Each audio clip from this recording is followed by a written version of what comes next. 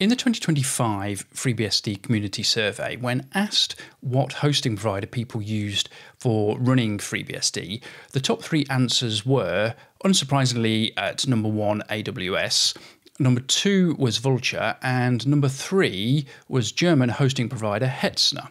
Now, the interesting thing about Hetzner is FreeBSD has not been a supported operating system there for some time, and if you do a search around the internet for instructions on how to run FreeBSD on Hetzner, you'll find a couple of really quite convoluted articles. However, it's not actually that hard anymore. Thanks to the efforts of community member Wolfram Schneider, the FreeBSD boot ISOs are available at Hetzner, and it's actually quite easy to do an installation. So let's take a look at just how easy it is. Here we are in the Hetzner dashboard, and we're going to create a new server. Of course, this assumes that you have a Hetzner account already.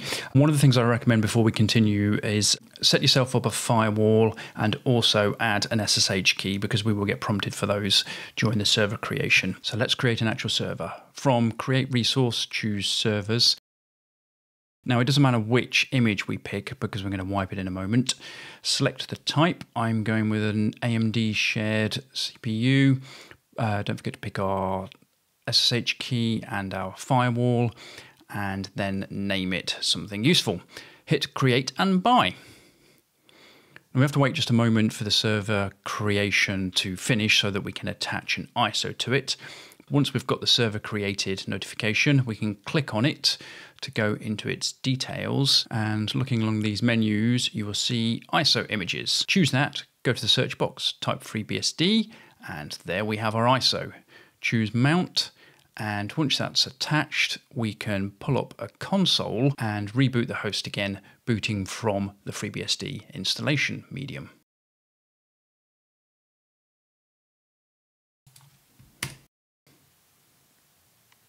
Okay, we'll just go through a standard install.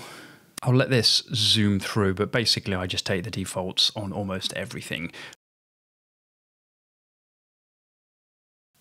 Yes, I'm going to add my ordinary user. I'm going to add myself into Wheel because that's really useful, as you'll see in just a moment.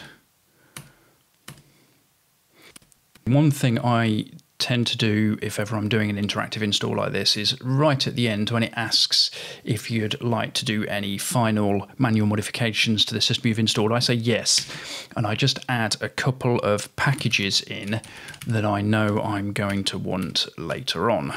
Those couple of things give me a good grounding to bootstrap the system with something like Ansible.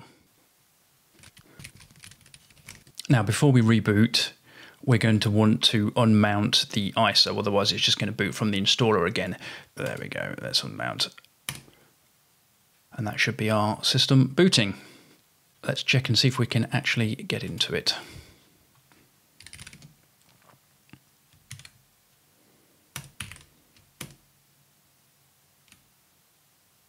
Ta-da! FreeBSD up and running on Hetzner.